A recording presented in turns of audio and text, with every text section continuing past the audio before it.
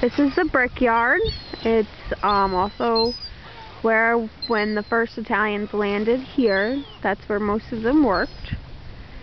You can see all of this. It's right about not even a half a mile from my house. It's all within walking distance. As you go more towards the river, you can see more. In this far distance here is the Kingston-Rhinecliff Bridge. It takes you all the way into Redhook and Rhinebeck. As you go, you still have the other side of the river, which is Redhook, Rhinebeck. Maybe we'll be lucky and we can see a barge coming down the river. I highly doubt it, though. This isn't their peak time of day, but we may get lucky.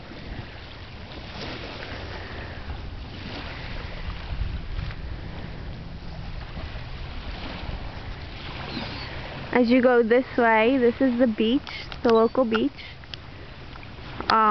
It is the Hudson River.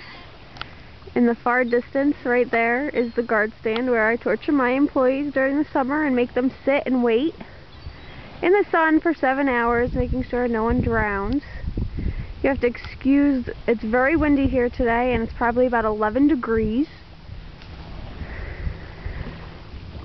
We had whiteout conditions yesterday, but most of the snow has been blown away.